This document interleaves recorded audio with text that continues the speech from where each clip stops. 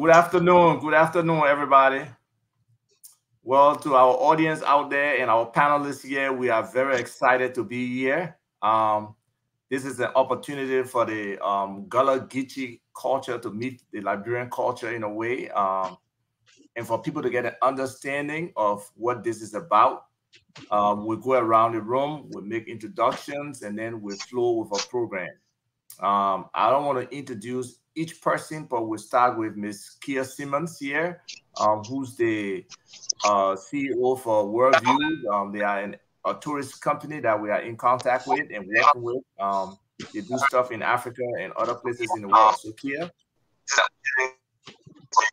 Yes. Hi, my name is Kia.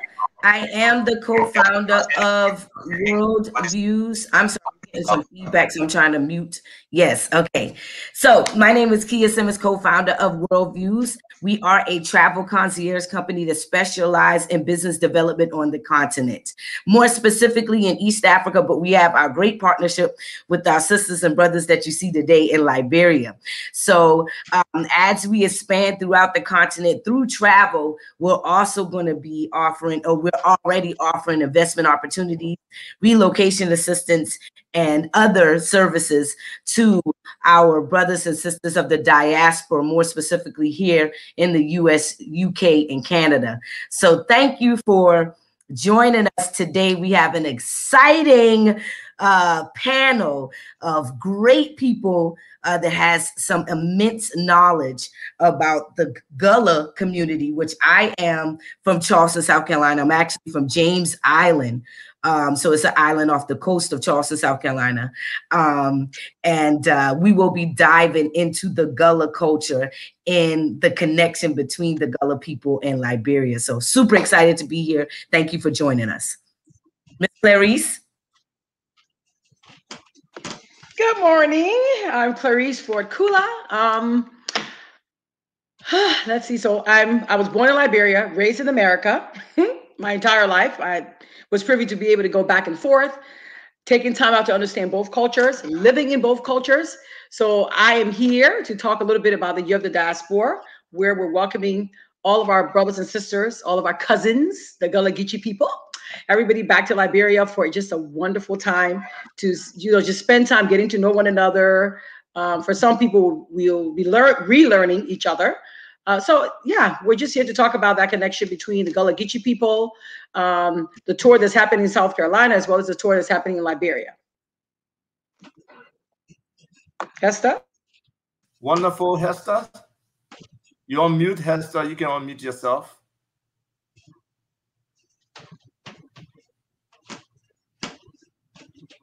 Okay, we may be having a little bit of technical difficulties with Hester. So we'll move ahead to Mr. Richard Warren. Mr. Warren is an author. He has some expertise on the Gullah-Geechee culture, and he will be sharing with us, a lot of that knowledge here today. Hester, we'll come back to you. We know you just turned off your mute, but we'll come back to you. Let Richard go ahead, and we'll come right back to you. Richard? Yes, sir. Hello, everybody. My name is Richard Paul Dante Warren Sr. I'm a proud Gullah-Geechee native from Charleston, South Carolina. I'm an author, as was said. So my first book written was 20 Historical Black Natives of Charleston, South Carolina. And I'm really thankful for this experience. On the cover, it's featured James Gervin Smith. So I am really, really excited to talk about his legacy today. Wonderful. Now we come back to Hester. Hester, please unmute and share with us your role. You have a very critical role being on the ground and being in the tourism sector already, and with a significant expertise in terms of how we can make things happen in Liberia. Hester, you can unmute. Okay, there we go.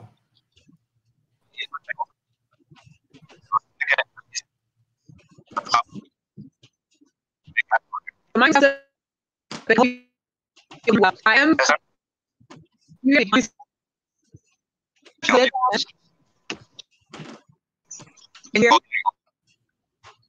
I sent it down, but I'm talking to Liberia. I'm so excited about this. a conversation that's been long. I'm really excited to hear more about the Gullah-Geechee people and see if it goes. I mean, we are really we having problems hearing you, Hester. It's not coming through. To do this conversation and see how we navigate our space with our brothers and sisters. Or as a reason. Okay. Hester, you're glitching really bad. We can't hear anything. We can't hear anything. The grind is tough, Hester, so we're actually going on mute. And we'll go over to Mr. Wallace, Mr. Carlos Wallace Smith Jr. He's a great grandson of Dr.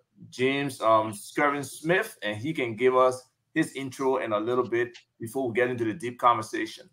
Mr. Smith. Thank you, Mr. Tukba. Again, my name is Carlos Wallace Smith Jr.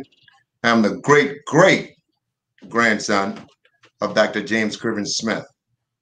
I'm extremely excited to be a part of this panel because it's been too long that Dr. Smith, his legacy, his contribution to both Liberia and the United States of America, especially the African American community, and specifically Charleston and the Gullah-Geechee people, has been forgotten, and that Mr.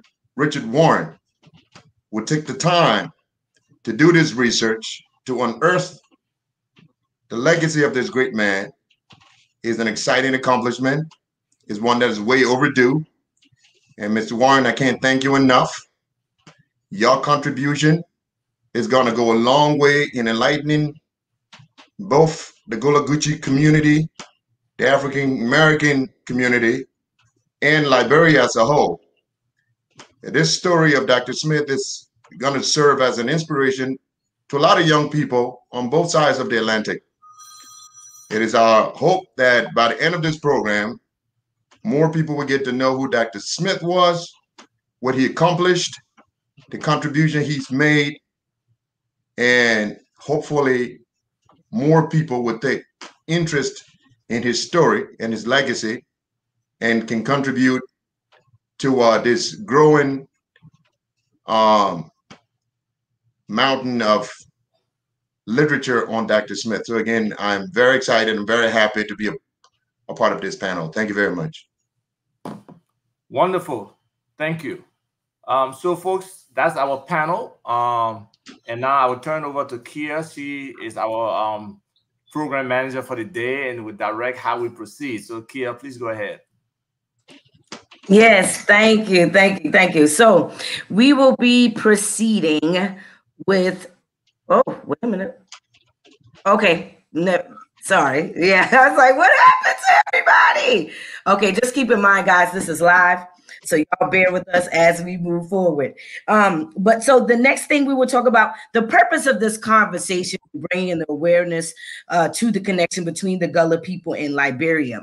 I would like to start with Mr. Richard and his views on the purpose of this and how he has, as we've already spoke, how he has contributed to bringing awareness about the Gullah people, but now connecting Liberia to our culture. Mr. Warren? Yes, Sister Kia. First of all, thank you for having me. And thank you to all of you that's involved with this, because this is very important to connect the dots throughout the diaspora. We are family. We are family all over this world. We went to different parts of the world together, and we returned to different parts of the world together. And even though those connections are, some of those connections have been lost, we are working towards rebuilding those connections. And it's a beautiful thing. Both you and I, we are Gullah-Geechee natives. It's baffling that the world really don't know about us. We're like one of America's best kept secrets.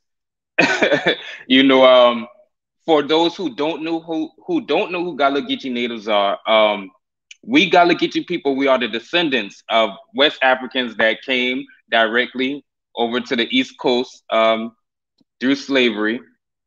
We are direct descendants of West Africans. We have retained much of our African heritage, culture, and traditions.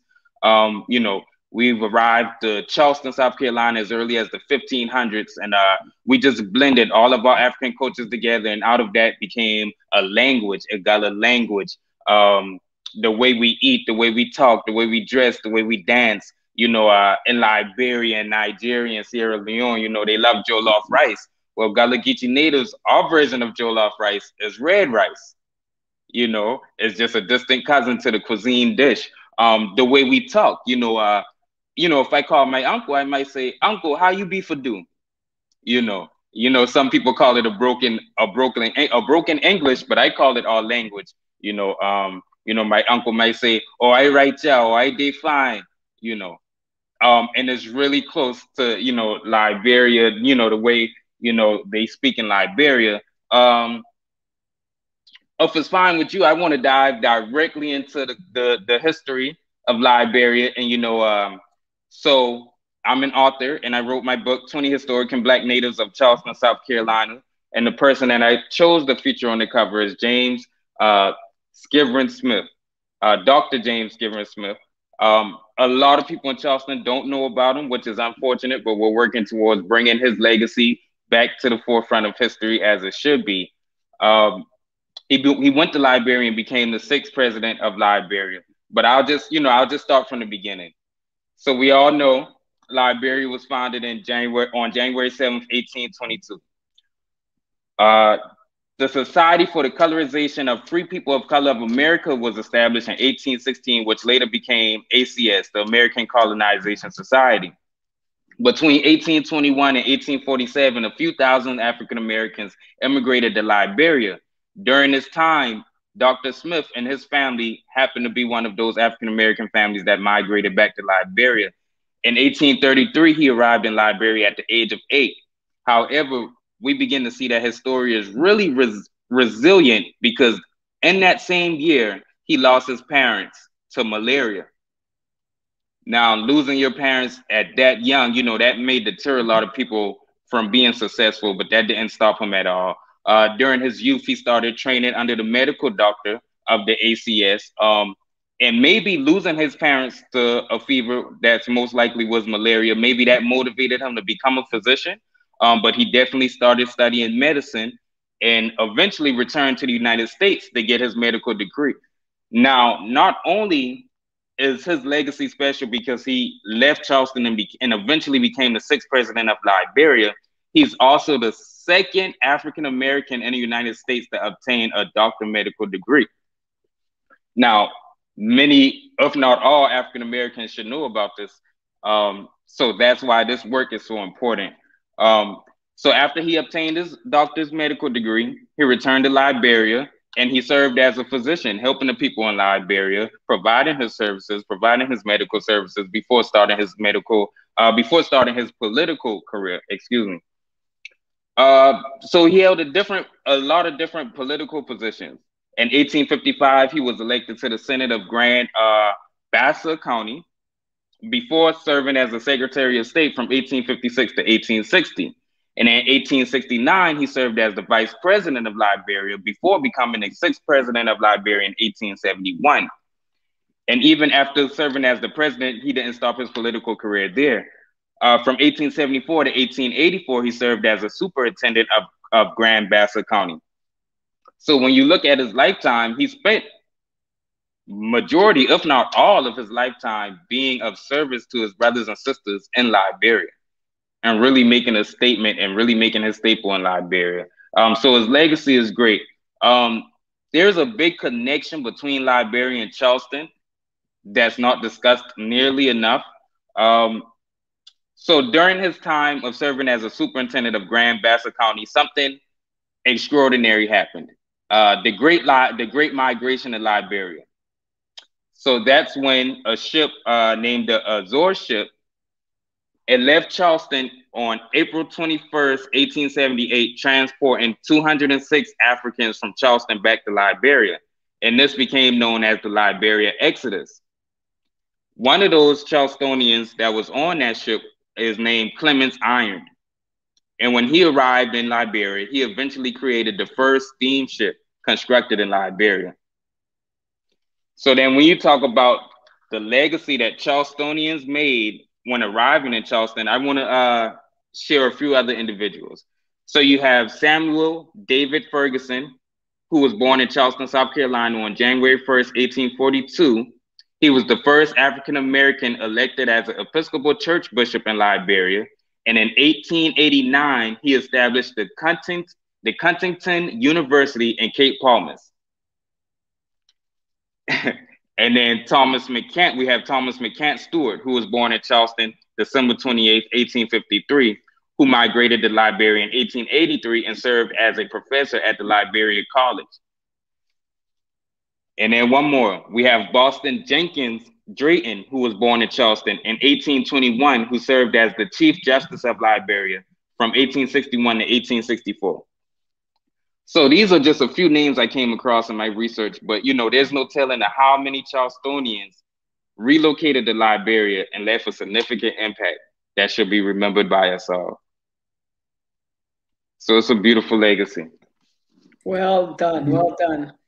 Wow, wow, wow, wow, wow.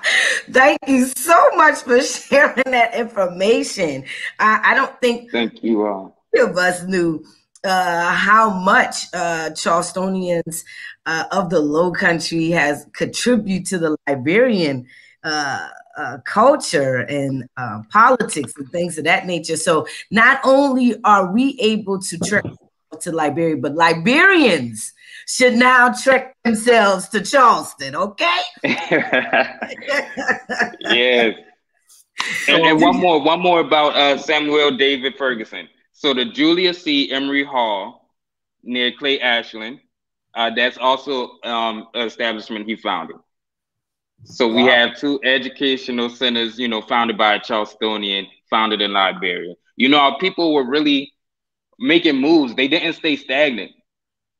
After slavery, they didn't stay stagnant. They was motivated and they were successful, and they left a great legacy for us to remember and for us to build on and continue to build. Our story isn't over yet.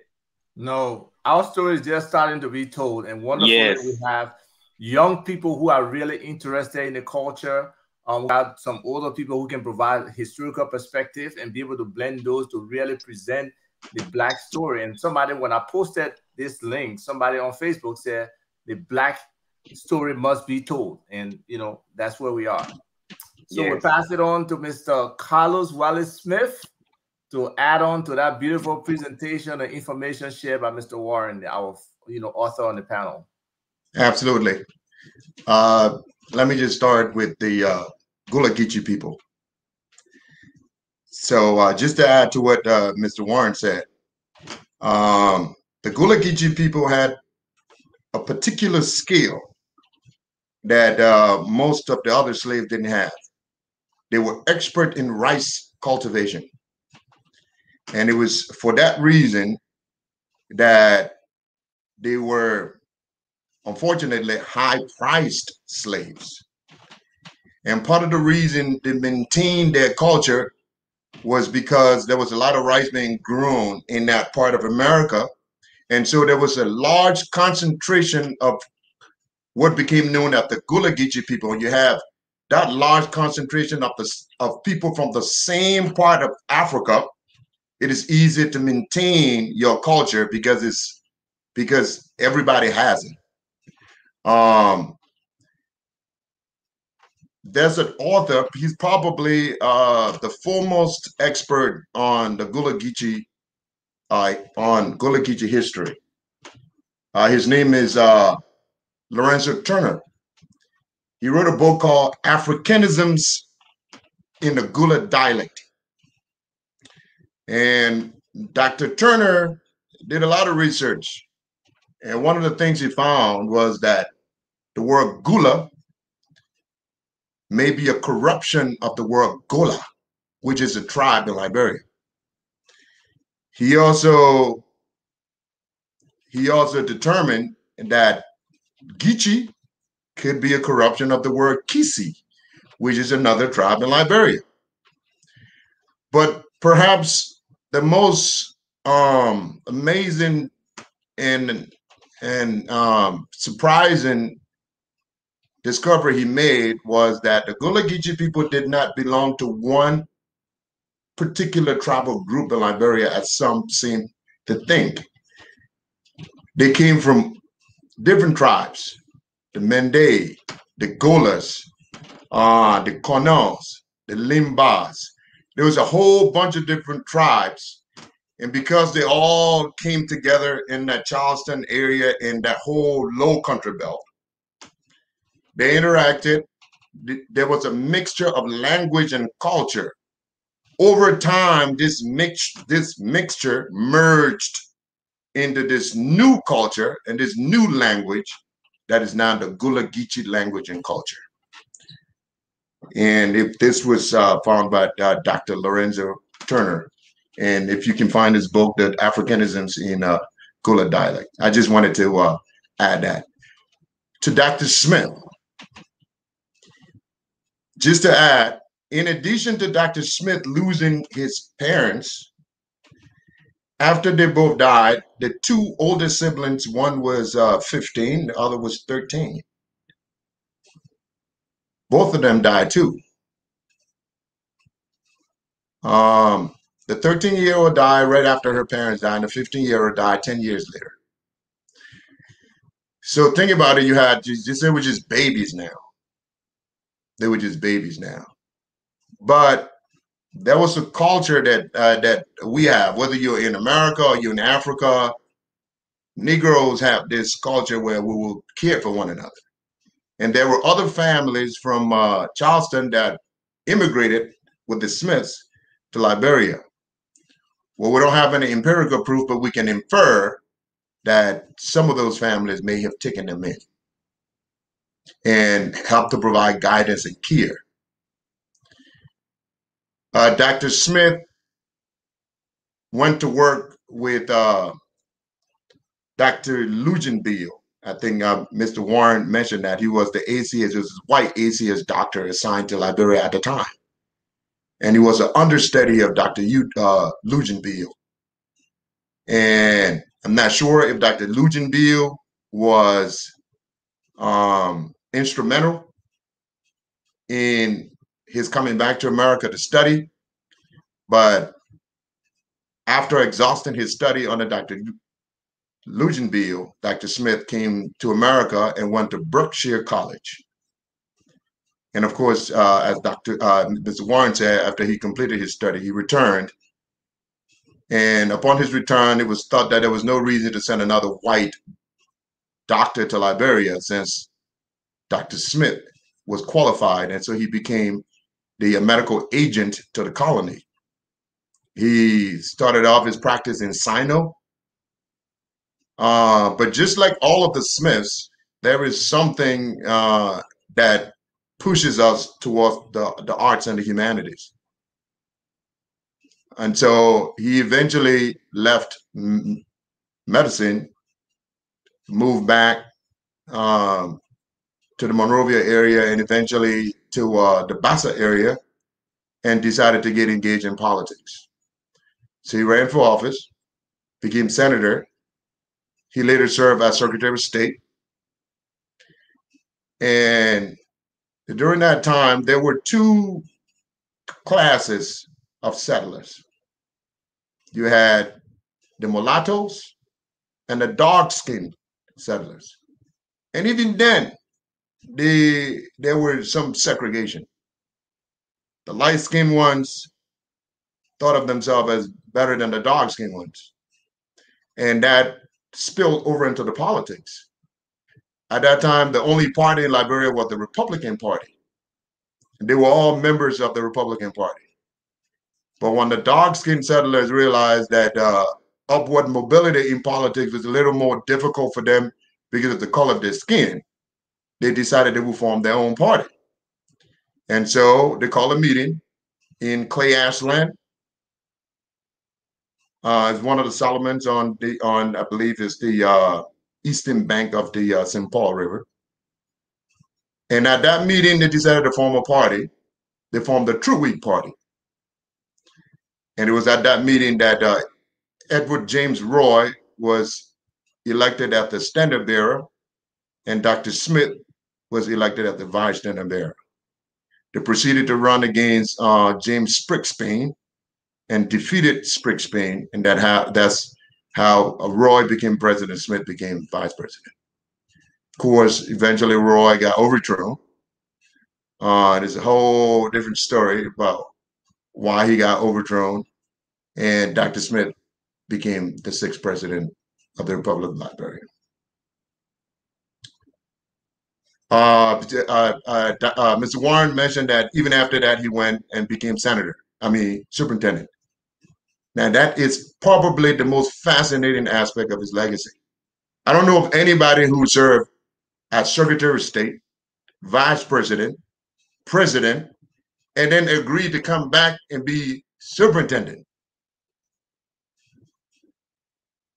So superintendent is like you're starting off your career again on moving up the political ladder in Liberia. But this tells you the depth of his humility. He didn't plan on becoming superintendent. After all the commotion surrounding the Roy episode, he decided he wasn't going to run for office again after his term was completed. So he left, retired, and moved back home to Buchanan. Well, the new president takes over and said, Dr. Smith, since you want to remain home and not stay in Monrovia, you're there. Would you like to continue serving your country by administering the affairs of Grand Bassa County? He said yes. And he became superintendent. Absolutely amazing. Most of us we would think it is an insult to be asked that. Dr. Smith didn't think that. He served, and I believe he served for superintendent for over 10 years after that. Now, his son, James Scriven Smith Jr., was also a successful politician. He started off being a priest in the Episcopal Church. And he, in the aftermath of the King Fernando Po episode in Liberian history, where Charles D.B. King, the president of Liberia, along with his vice president Alan Yancey, were accused of sending Liberian natives to the island of Fernando Po. There was a United States congressional investigation into that episode. In the aftermath of that, President King and his vice president resigned, and a new administration took over. It was during that period that Father Smith, James Scriven Smith Jr., was asked to serve as vice president. So he served as vice president to President Barkley, Edwin Barkley, for I believe 14 years. And it was after they left office that Tupman took over.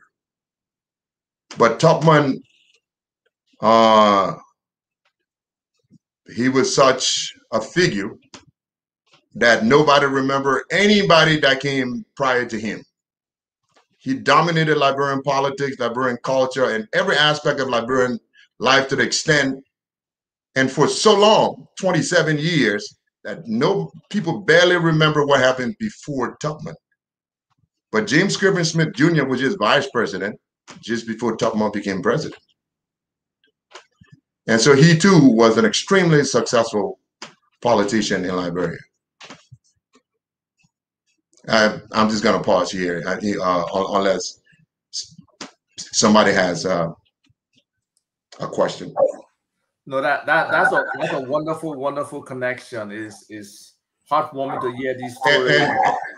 And let me just add this. For sure. Although I'm here representing the Smith family as the great-grandson of Dr. James Scriven Smith, I want the people on the panel, everybody on the panel, and people listening to know that there are also two relatives of Dr. Smith on this panel also.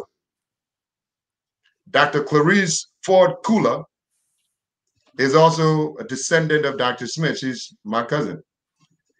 And Hester Baker is also connected to Dr. Smith, being a cousin. And so I'm the one doing the talking on behalf because I got the Smith name, you know, but they are both directly connected to Dr. Smith. I just wanted to know that. And I know my cousin Kenneth Smith and all of my other cousins are listening right now too. So I just wanted to put that out there. Yeah. Thank you. We Hesed are connected with the Smith on the Johnson line. So, yeah. Correct, because the granddaughter of Elijah Johnson, who was one of the most prominent settlers in Liberia, his contribution to the early settlements and the formation of Liberia is enormous.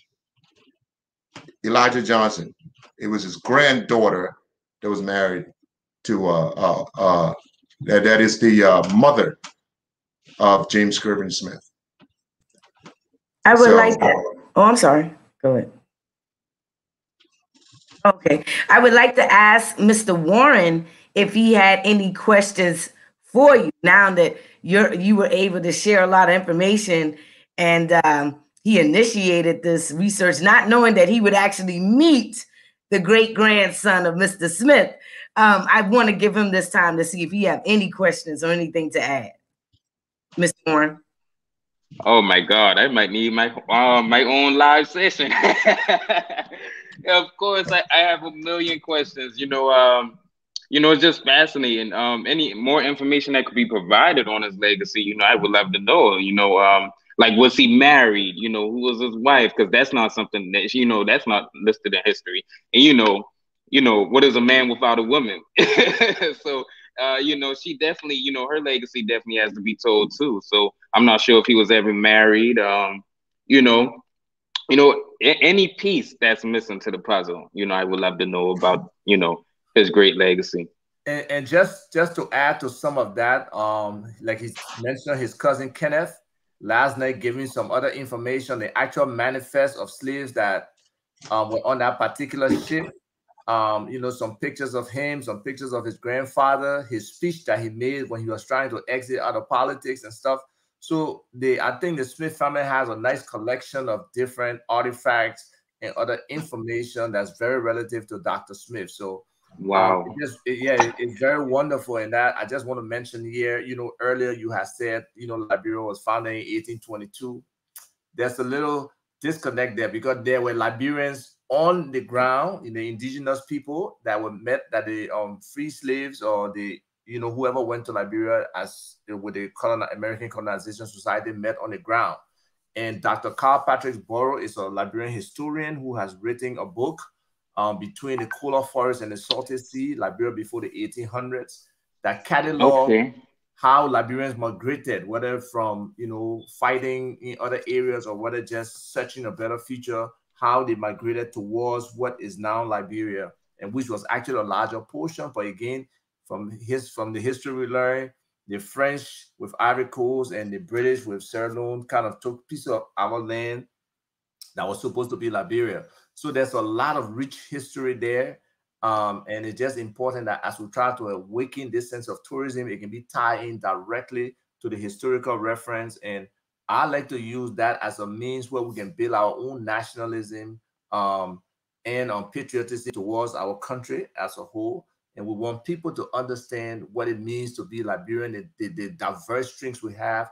You guys, in a subset, identify the relationship directly with South Carolina. But there are other areas that the free slaves came from, like our family, the Dunn family, and Clarice is our family historian. She's also my cousin, can relate, to people in America and trace that family history. So there's a lot of interconnections that exist besides just the geopolitical relationship between Liberia and the U.S. There are personal relationships with the people on the ground. I met a young lady called Torbert. I think she's a twin who has traced her history in connection with the Torbert family, from Liberia. So it's just important that we build this and we look at Liberia as a destination that people can go to, and being the only country in Africa that has in this constitution, anybody of Negro descent can be a citizen, targeting specifically the diaspora population.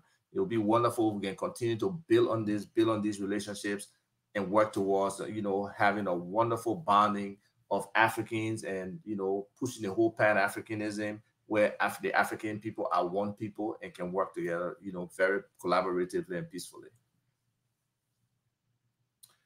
So we can come to Hester now. Hester, if you can unmute, let's hear from you, because we know you have a lot to share with us, especially that story about the guy you tried to pressure to admit he was Liberian. I would love to hear that story again.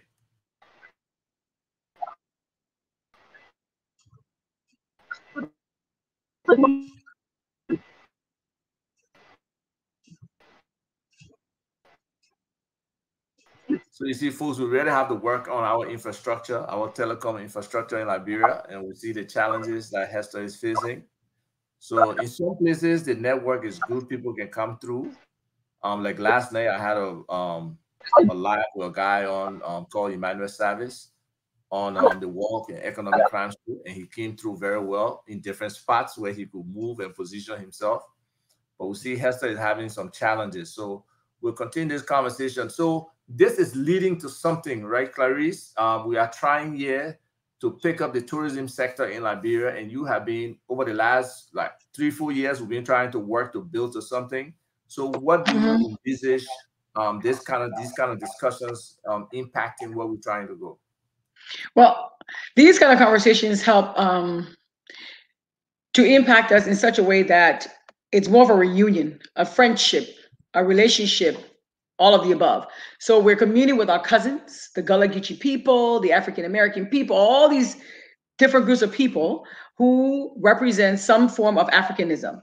And the goal is to go back to Liberia, have a little reunion, get to know ourselves, get to know one another, introduce you guys to our beautiful country, Liberia, take you on some tours. Some of them are historical tours where you learn about the history and culture of Liberia.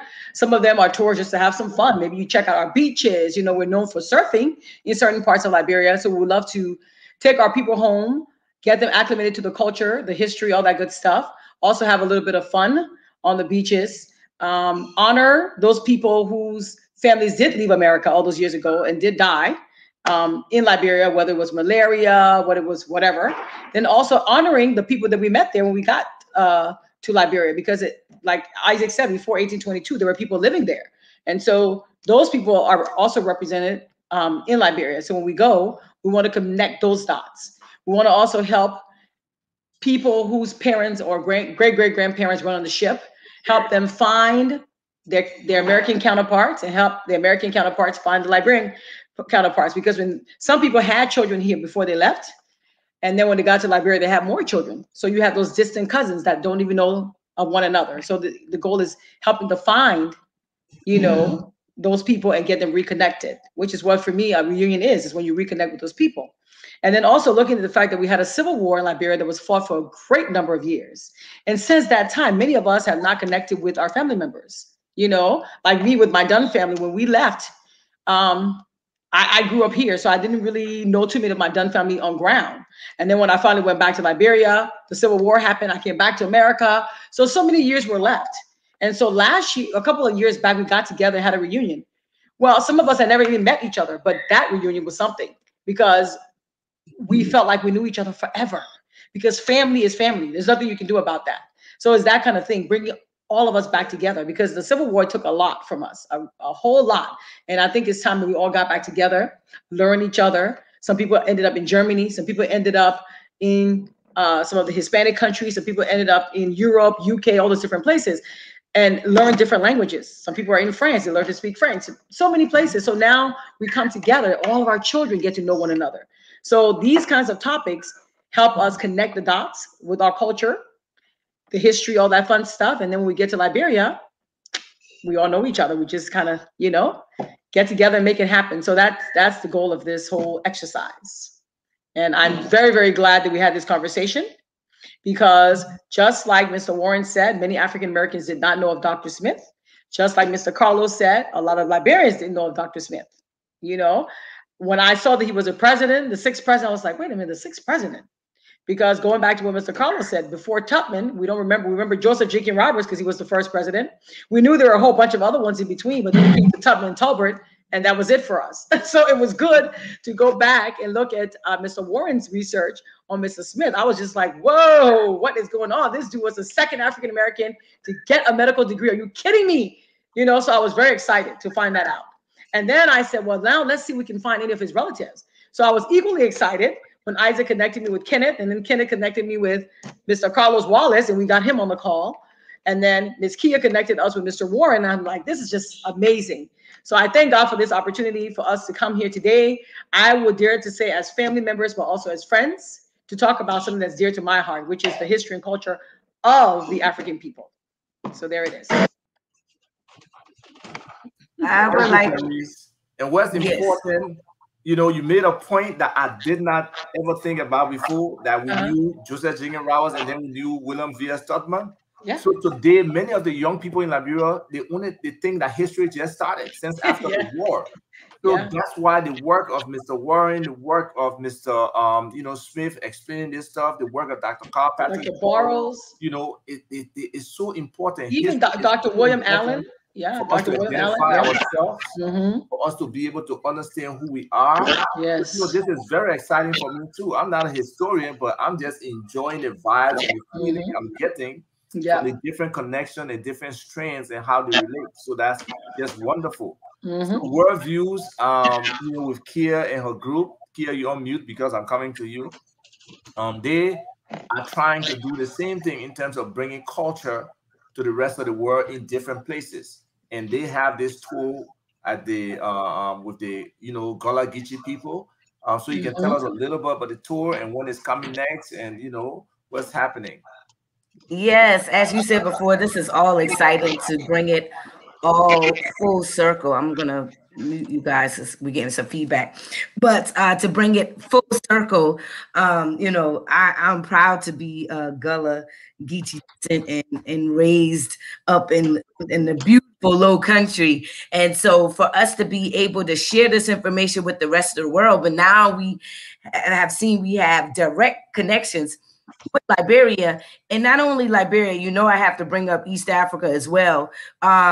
A lot of people do not know that some historians also speak about the East Africa connection that we have in the Low Country, especially the Gullah people. Now, out of Kenya, you do have a collective of 9 tribes that are called the Gullah tribes in northern Kenya. And some historians also contribute to our dialect derived from Kiswahili.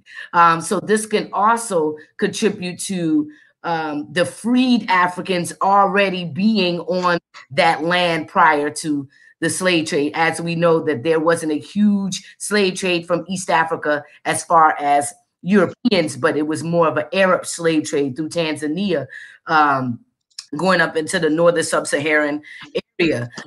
But when you look at the transatlantic trade slaves, or what is it, slave trade, excuse me, it's mostly West Africa. So I found it very interesting to find some of that history with my trek going back and forth to East Africa and finding out that my family was heavy of Kenyan and of the Luya tribe. But I also found out is that our family we originated from East Africa, the Rift Valley area, but then we went back and forth from East Africa to West Africa, East Africa to West Africa, and then we ended up in South Carolina. So we have a rich history that goes throughout the entire continent, but it's so beautiful that we're able to connect right there in West Africa because it's the easier trek, right? They're going way across the continent. It's much easier, but we also have that history right here in our backyard, right there in South Carolina, and the entire coast, going from North Carolina, Wilmington, North Carolina, all the way down to St. Augustine, Florida. But that history in South Carolina is really rich. So we do have our Gullah tour that is November the 5th through the 12th, the 15th to the 12th. Yes, I'm sorry. And we will be trekking to Charleston, South Carolina, and St. Helena, Beaufort, South Carolina, where you'll really get to learn the history of the Gullah people, and then the history of how we've made a difference in the Low Country. And now also speaking to how we were able to contribute to the politics and everything else in Liberia. So if you all are interested, anybody that's watching, please go to our website at wvsvs.com. But we'll also be making our trek to Liberia as well. So once you see your history here on this land, now it's time for you to go ahead and make that trek and that connection over to Liberia. So we'll be going in December. So for those who are interested, please check out the website. I'll let Miss Clarice talk about the website and everything concerning in December, but that is our connection between Liberia and the Gullah people. Okay, and so after we trek to North Carolina, because I will be there too. I told my daughter, she was excited. South Carolina. South Carolina. I'm sorry, yes, so South Carolina. Yes. We'll be trekking to South Carolina, yes, to Charleston this November. And then in December, from December, well, the entire month of December, we'll be back and forth in Liberia, but the concentration will be December the 17th, 18th, that weekend, all the way through January 3rd, with a series of activities. And if you would like to join us, that would be great. Our website is www.libyearofthediaspora.org. So again, www.libyearofthediaspora.org. So check us out there and you can get all the information you need. It's going to be a wonderful time. We can guarantee that. And we look forward to having each of us as we spend time together as cousins. I love it. Wonderful. So we just want to draw a line of parallel to what happened in Ghana recently over the last, couple of years with the year of the return. And now Ghana is looking to building a city of the return where they're putting $4 billion into, building a city that Africans in the diaspora can come to, especially targeting those in the US and in Europe. So we are not there at that stage yet. We are starting off this process, and we just want people to understand that they are coming home. We want it to feel that way. We want people to feel like Liberia is home for them. Anybody of Negro descent, that's embedded and enshrined in our Constitution, and we want to really push that aspect of it.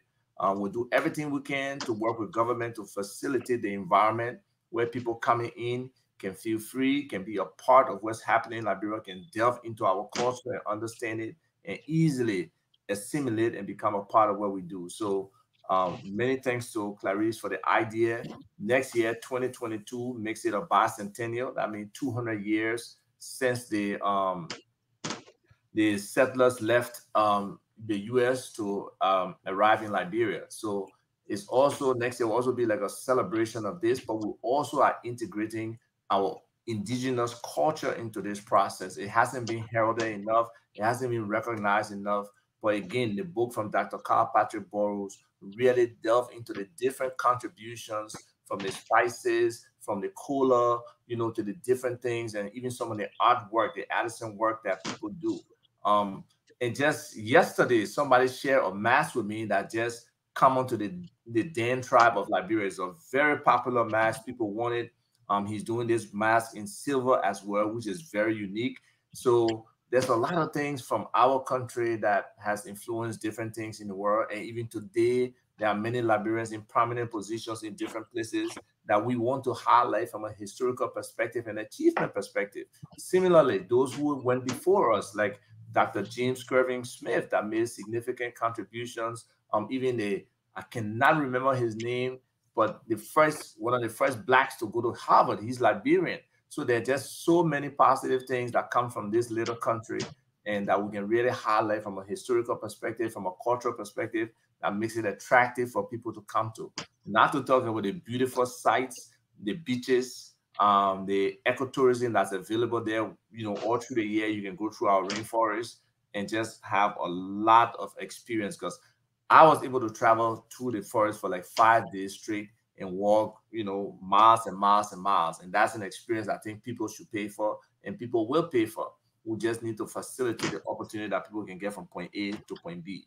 So I'm very excited about what's coming for Liberia.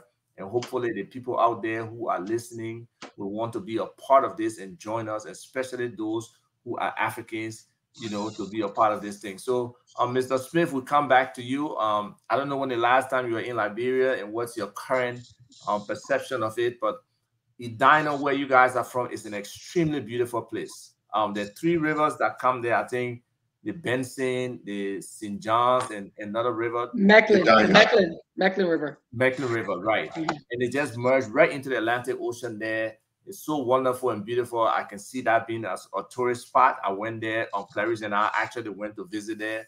We saw the statue of Bob Gray, you know, some of the old buildings that are over there. So what's your perspective with regards to how this thing can ship out for us to be able to attract more of our people, many who have never been, and people of other, you know, orientations coming to Liberia? Sure. Well, first, Mr. Tukwa, let me just thank you. Let me just thank Sister Kia, Cousin Clarice. What you guys are doing is an amazing thing. This lost connection between Liberia and the African American community, especially the Gullah-Geechee community, is one that holds a lot of promise for both communities. I think this is going to be monumental to both communities, especially for Liberia. I can only hope that those that wield power in Liberia will understand and appreciate the premise that your project holds for Liberia, the potential for investment in tourism, in the possibility of getting some of our Gullah-Geechee brothers and sisters that have technical skills that can go back to Liberia and be of assistance to the brothers and sisters over there. Just opening that channel of movement, that channel of communication, that channel of cooperation between the 2 communities is going to serve Liberia in amazing, phenomenal ways. And I pray that those in power in Liberia will understand and appreciate that and will lend their unwavering support to your project. Whatever I can do in my lowly capacity, I will. We'll try to stay connected to Cousin Clarice and to you, Sister Kia. Hopefully we can remain connected. I've been planning on coming to Charleston. I've never visited that before. But I found out that, you know, just to, you know, situate myself and the Smith family closer to you, everybody know about Dr. Smith, but there was somebody before Dr. Smith. And his parents were Carlos and Catherine Smith, and that's where I got my name. So Carlos and Catherine Smith, they lived on 5 Magazine Street in Charleston in the 1830s. That's where they lived. That's where they lived until they boarded the Hercules Company, which is the name of the ship they boarded in 1832 and arrived in 1833. It is my understanding that that spot is still there, that the house is, of course, broken down, but up until a couple of years ago, it was a vacant lot. So I'm planning on going to visit there, but another fascinating part of that, before they left, there was some things that were happening in Charleston and in America at the time. There were a lot of free blacks, Carlos Smith being one of them. And there was still a lot of slaves. There were all this, you know, there was Haiti, there was the Haitian Revolution that had happened. There was the Gabriel conspiracy that had happened. And so there was this palpable fear in white America that the continued presence of free blacks posed a security threat to America, especially the slave economy, because they thought the free blacks would incite those that were still slaves to revolt. And so, much like what's happening now, there were all these anti-black laws that were being passed. one of those laws were passed in South Carolina, banning the only African church in Charleston. And now, you know, Black folks, the church is where everything happened. And especially back in those days where there were limited opportunity to gather, do anything, the church was everything. And one of the Methodist ministers in that church was Denmark Vesey. And Vesey was annoyed, as was all others, all other Charlestonians. I believe my great-great-great-grandfather Carlos Smith too. And so they decided to act. Well, as the story was told, he put together the largest slave revolt in the history of America. He managed to convince over 1,000 free and enslaved Blacks to revolt. Dates were set, but prior to the execution of the plan, one of their brothers, feeling too loyal to his white master, went and exposed the plan. Denmark Vesey was arrested along with some of his alleged co-conspirators. They were tried, of course, through a sham court. And he was hanged. But it was in the aftermath of this whole Denmark Vesey thing, with all the passions, you know, boiling and all of that, that the Smith decided, okay, we've had enough. And so they were going to leave. What is amazing was that on that same ship with Carlos and Catherine Smith and their children was Denmark Vesey's wife, Susan Vesey, and her daughter. They too got on that same ship and immigrated to Liberia. So think about that. Denmark Vesey, and he's not an ordinary figure. He's such a towering figure in African American history that Frederick Douglass invoked the name Denmark Vesey during the Civil War to encourage the African American battalion to fight. He used the name Denmark Vesey. But his wife and her daughter was on that ship to Liberia. I just wanted to throw that in there. And to answer Mr. Warren's question about whether Dr. Smith was married and all of that, we don't know for sure because we have no documental evidence. But we know that James Kivern Smith Jr., his son, his mother was Jenny Ray Elizabeth Johnson. And Clarice would know that. That's how we're connected to the Johnson. So his mother was Jenny Ray Elizabeth Johnson.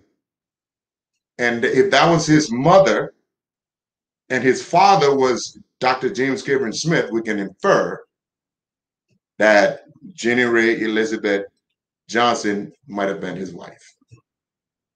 So, so that's your connection right there.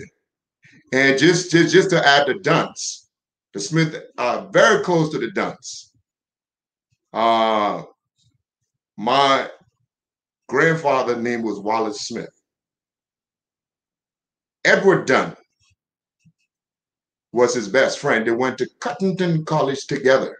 They graduated in the same class. I believe Mr. Warren mentioned Cottonton because it was founded by Dr. Bishop Ferguson.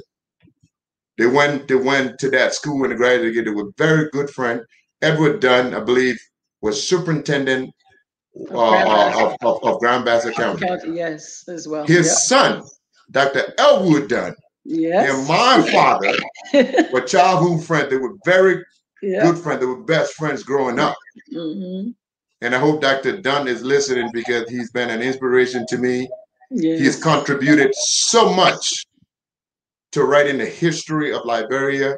He's written so many books, and I can boast I've read just about all of his books because he's an amazing author, an amazing historian. So the Dunns have contributed immensely to Liberia. And so, Dr. Dunn, if you're listening, thank you very much. I appreciate your contribution. And to all the Dunns, hats off to you guys. Well, before you close up, I want to ask one question.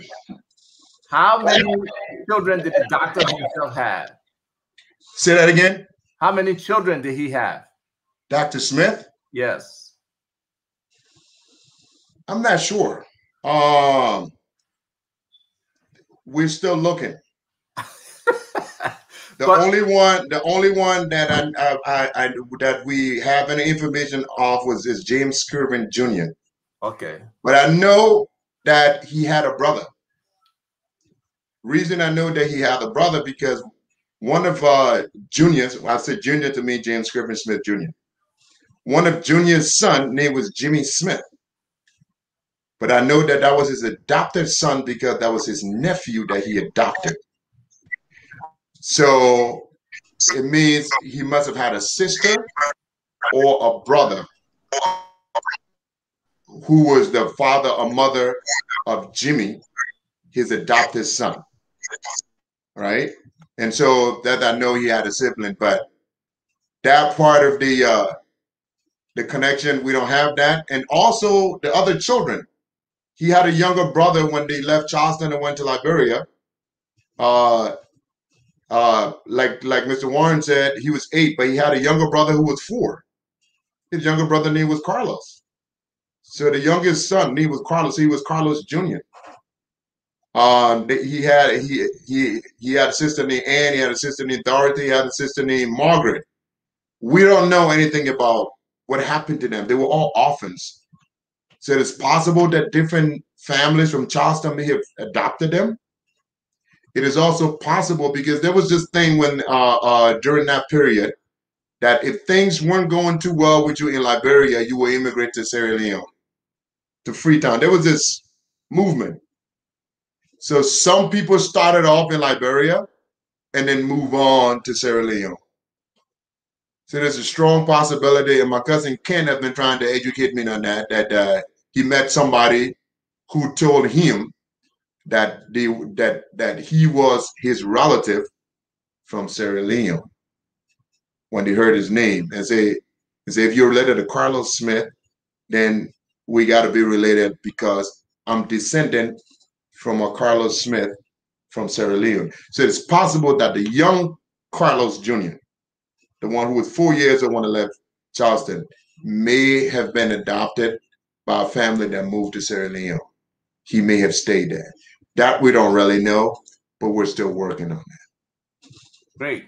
So Ken have managed to share some historical, items with me. I will just share them briefly. Hopefully, the screen sharing will work. Let's see if we can do some of that. I think Hester was trying to say something. Oh, let Hester go ahead. Not sure. Can you hear now? Is it better? Can you hear me? Oh, we can hear you. Okay, we're still up telling. I'm sorry. Folks, we are so sorry because Hester has a lot of information to give us. She's our ground expert, very knowledgeable about what's happening in the sector. She's been around, she's traveled the entire country, identifying locations, looking at possibilities there, working with the international community and our, government on how we can position tourism, to our people. And she has her own personal stories as well. So we just really, really want to hear from Hester. So Hester, if you can turn on your video and just try and see if you can get a few words in, we appreciate it.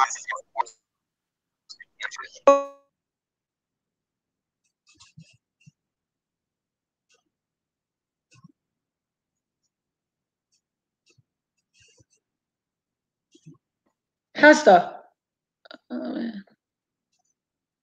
I just want to comment in the comment section as we wait for Hester. Yes, so this is my kind of lecture our African American brothers need to know and learn from. Thanks for your historical insight, brother.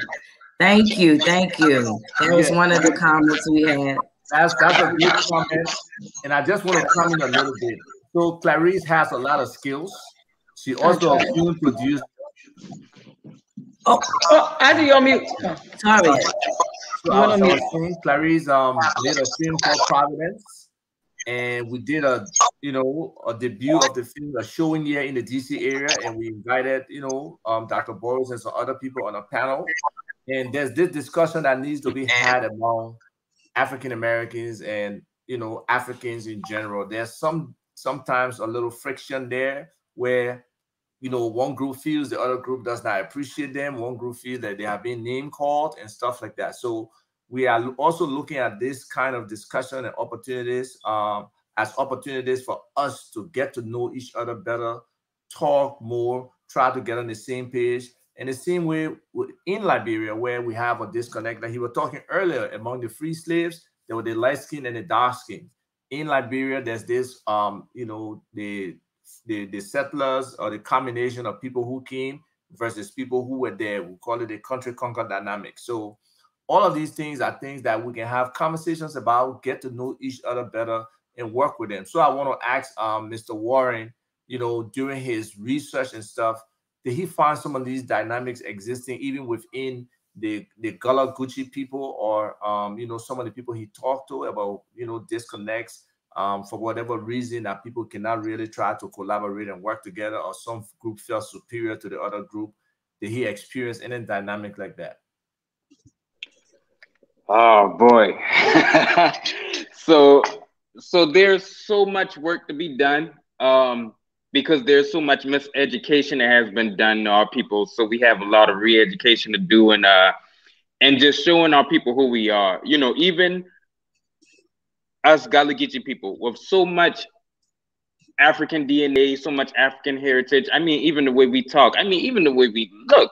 We have distinctive African features. Even with our people, a lot of our people, it's hard to even tell them that they're African, yet alone getting them to work with other Africans.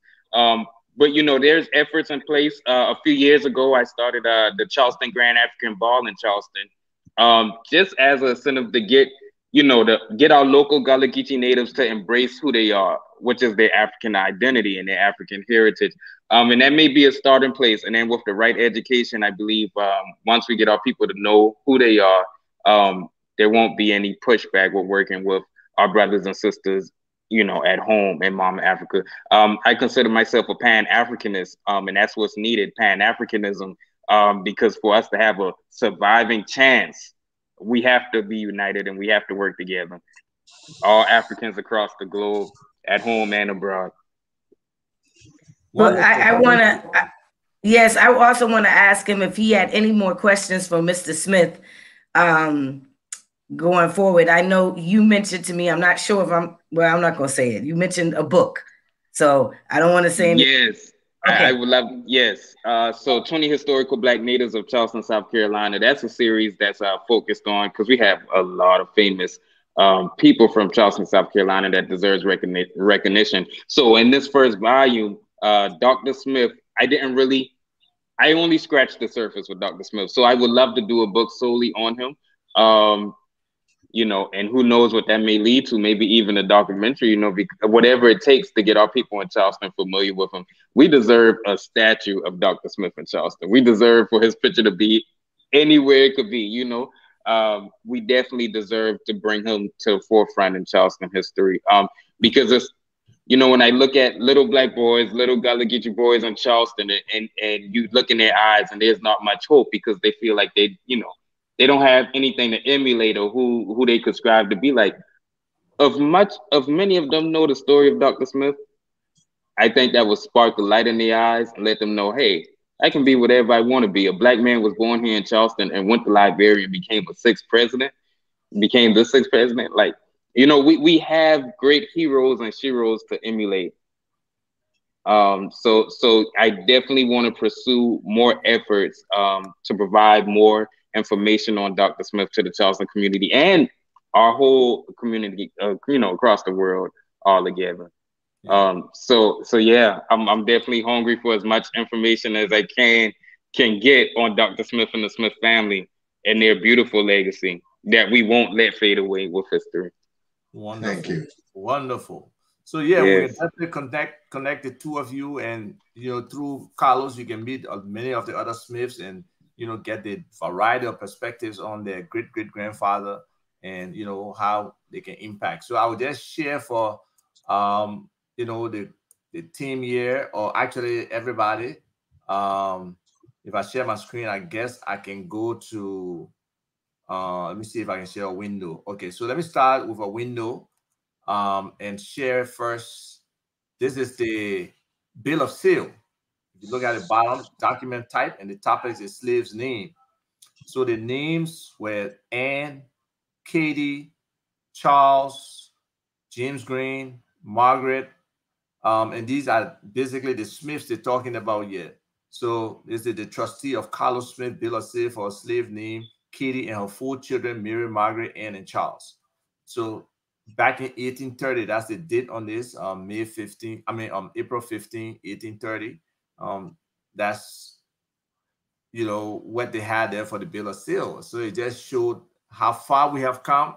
Human beings were being sold, even though there still some level of slave trade existing today, but this just shows that where an entire population was caught up in a slavery situation, it's just not something that I should say we should be happy about, but it's history, and it shows how far we have come, and even how much farther we still have to take this journey, for equality and for our rights, to be totally established where there's no distinction based on skin color. Another item that we can share here is the let me go by window. Some of the images we have. There was a building that would be wonderful to share. I don't see it. I will try to get it, but this is a photo of the man himself. I believe this is the cover of your book, right? Yes, that's the great honorable Dr. Smith himself. Right. So, history is here, and we have a lot of opportunity to make, some things happen.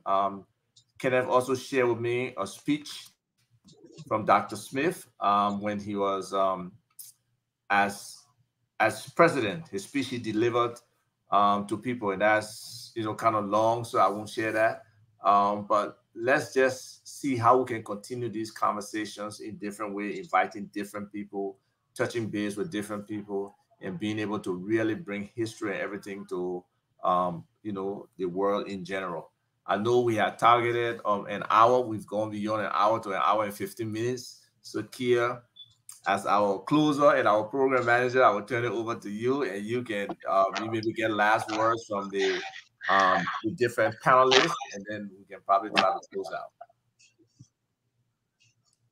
All right, thank you. Yes, we have definitely went over. Can you guys mute? We're having some feedback, but it was a great conversation. We got a lot of information out, so much knowledge. And as Mr. Warren said, we just scratching the surface with these conversations. We hope that we can continue this conversation as we move forward towards both treks, on the Gullah-Geechee tour and the return to Liberia in December. I want to correct my dates. They are from the 11th to the 15th of November. And again, you can go to wvsvs.com. I'm going to personally invite Mr. Warren on our tour, and because he got to indulge some of this information on the tour to these yes. Charleston. So that is my official invitation to you, sir. And it was a great pleasure having you. Thank you for coming on and sharing the information. He's such a young man and doing very, very great things. And that was one of my excitement, that he's young and very, very in tune to what he's doing, what it is that his mission is, and he's very serious about getting the information about the Gullah people and connecting us to the continent, and very Pan-African, as he says. I also feel that I am Pan-African as well. I love my people. And so thank you all for coming. And again, thank you, Mr. Warren. Thank you, Mr. Smith. for all of the knowledge that you have brought to the table. We didn't think in a million years, starting this conversation off, that we would be able to talk to a descendant, a direct descendant of Mr. Smith. So I want to thank you so much, and make sure that you do keep in touch with us. Please get in touch with Mr. Warren. And when you do get ready to come down to Charleston, please get in contact with us so that we can personally show you through the Low Country and get you some good old Gullah-Geechee food, okay? That red rice. Yes. Do you want to give each of them like 30 seconds? Can't wait to have some of that red rice. Oh, talking about the red rice, we do grow red rice in Liberia. And I don't know whether you guys are talking about cooked red rice already, but we do have a variety of rice that's highly nutritious. It's pretty good for people who have high blood pressure and diabetes to eat, because it just, that level of nutrition, it doesn't affect those situations, and it helps them to maintain a healthy diet. So hopefully, again, that market, that the opportunities are so huge in Liberia, just about how we can leverage the relationship or the opening the business environment that people can be able to utilize that. And this tourism and the investment aspect of it will also bring a lot of that to bear, to create jobs, to have opportunities for more Liberians. So we ask Mr. Smith to go first for 30 seconds and close out. Then we'll ask Mr. Warren, then we'll ask Clarice, and then you can shut it down for us, Kia. Well, Brother Tupa, Sister Kia, Cousin Clarice, can't thank you guys enough for doing this. I don't know how you found me, but you did. And I'm glad you did. It was an absolute pleasure to be a part of this panel. The legacy of Dr. Smith being exposed is way overdue. And so I cannot thank Brother Warren enough for the work that he has done. And this Pandora box that he's opened, I know will remain open, and it's going to lead to phenomenal things. And I know Brother Warren is going to be in the forefront of it. Whether he knows it or not, pretty soon he's going to be awarded an honorary Liberian citizenship with a country gown. So watch out for that. And when it happens, just remember that Carlos Smith said it was going to happen, and it happened. And Sister Kia, you're going to get one of those too. You guys are doing phenomenal work. I really do appreciate the work that you're doing. You know, I know Sister Clarice and Brother Tupa will thank you on behalf of all the Liberian people. When you get to Liberia, hopefully you're going to get that appreciation from the government over there. But I just want to express my deepest gratitude to all of you on behalf of the Smith family and on behalf of all the families that immigrated, not just from the Low Country, but all over the United States of America that made it over there, who contributed so immensely to what Liberia is today, and who represent African American history also. This connection that you guys, this bond that you guys are putting together now, this connection is going to lead to some really, really, really enormous things. And I'm really glad to be a part of it. I thank you very much. God bless your project. And I look forward to coming to Charleston, eating some of that red rice, and staying connected to you guys. Thank you guys very much. Mr. Warren? Yes, yes. Oh my God. As Mr. Smith has said, I also want to thank everyone. Mr. Smith, thank you so much. Like you said you don't know how we found you or how they found you. I don't know how they did either. I can't believe I'm looking at you on this camera right now, but I am just grateful. I am thankful. And you know, I know for sure the ancestors are proud of our efforts. You know, every other people in the world, they venerate their ancestors and they remember their ancestors. And we definitely have to too, as well. It's our responsibility. So my spirit is full. I am motivated. This has charged me up. I'm fired up. You know, sometimes when you're doing work and it seems like the rest of the world doesn't care, sometimes you get the tears. Sometimes you're like, okay, you slow down. But this has really fired me up, and I'm thankful and I'm grateful for this experience. Thank you, Sister Kia, for thinking of me and considering me and inviting me. Thank you all. This has been a pleasure and both an honor, and I'm ready to press forward. We got work to do. Let's do it. Thank you all so much. Wonderful. I guess I'm next. Okay. Well, first of all, I just want to say thank you for coming on the panel, each of you. When we contacted you guys, everybody was just excited to do it. Mr. Carlos, we had a long conversation, cousin Carlos, and he was very excited to come on. And then Kia found Warren. He was excited to come on. So we thank God for this opportunity for us sharing here today. I want to thank God for historians around the world. Mr. Warren, I'm considering you to be one of them. Dr. Patrick Burrows, a very great mind of Liberia. Dr. Elwood Dunn, which happens to be my uncle. Love him to death. Great historian. And like Mr. Carlos said, he has added tremendously to the history of Liberia. Also, Dr. William Allen. He wanted to come on, but he was traveling to one of the regions today in Liberia, so he couldn't come on today, but he's wonderful. So maybe in our next conversation, we'll invite a few of them to join us to talk. I'm really bummed that Hester was not able to come on here and give her story, but I'm going to share her story with you guys. So Hester, who used to live here in America, ran into somebody apparently who was from the Gullah-Geechee tribe. She argued this poor man down to the ground, okay, that he was a Liberian, he was undercover, he was hiding. He didn't want to tell her his real identity because he sounded so much like us, the people of Liberia. Only for her to later on find out that he was from the Geechee Gullah tribe of Charleston, South Carolina. So it's very interesting because I too come across people that sound exactly like us. And I'm like, well, where are they from? I can't really put my finger on it. You ask them and they tell you they're from this place or that place. And you're like, no, you're not. You're from Liberia because you're speaking our broken English. You're sounding like us. You look like us. You know what I mean? So how can you then say you're from somewhere else? But that's it. When you meet your people, you will know them. So whether they're from Liberia, whether they're from here, whether they're Gullah-Geechee, African-American, doesn't matter. The point is they're your people. So you will know them. You know, and so I shared that with you guys. Another thing that Hester was going to talk about on here that I was very excited about, she was able to travel all across Liberia, all 15 counties in a matter of so many days, along with some people from the tourism ministry. And they saw a lot of wonderful places in Liberia, met a lot of good people, learned some cultural things, some heritage things. And I really was hoping she could share that perhaps in our next conversation. She'll be able to. I know she had some technical difficulties today, but we want to just say thank you to Hester. She's on ground, holding it down.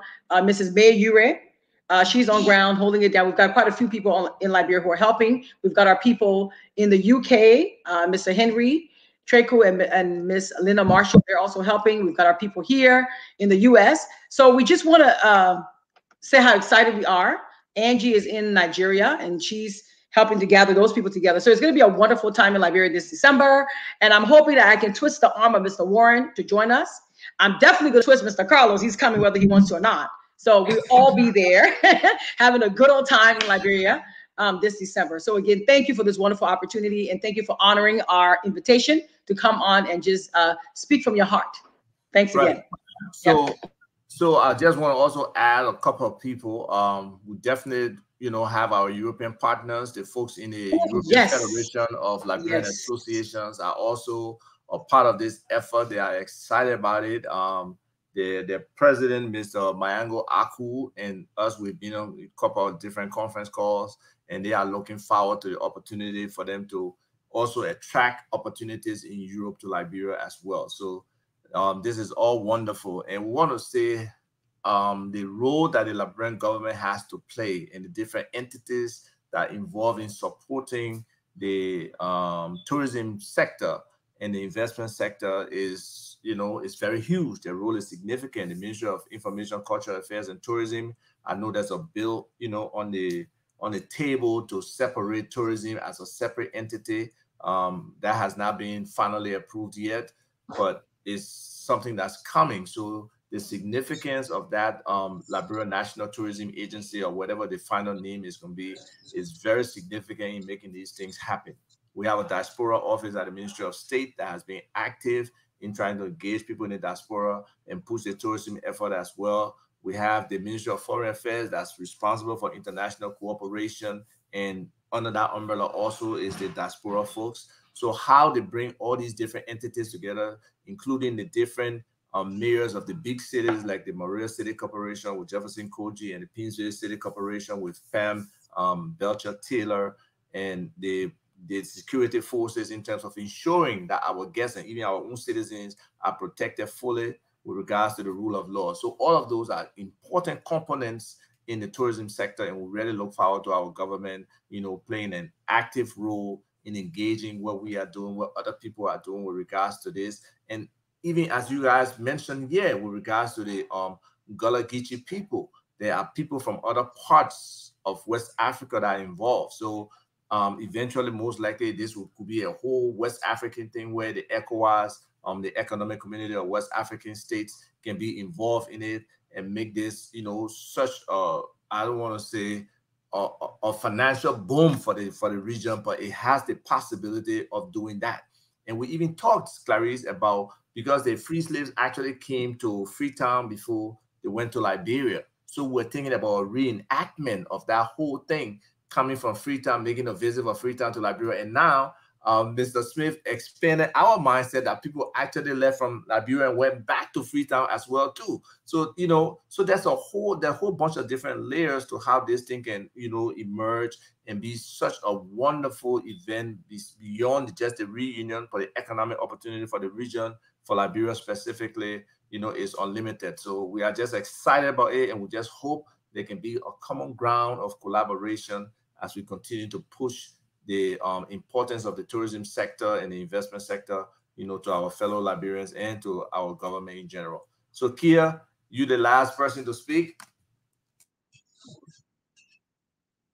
I just wanted to share this comment. It says, thank you all for the educational experience and historical American and African connection. I'm looking forward to the Low Country visit and trip to Liberia.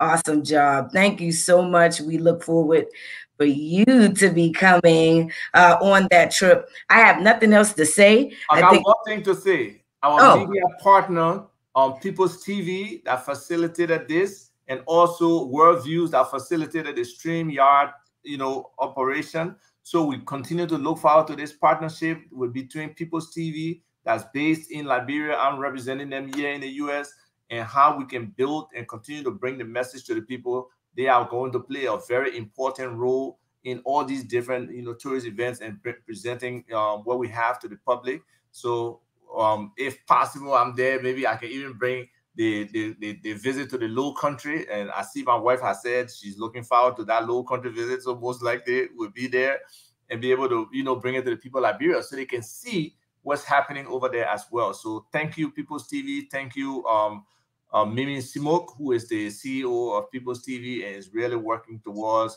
building a media empire around this that's really nonpartisan and focuses on the best for Liberia. So thank you. Peace. Thank you, guys.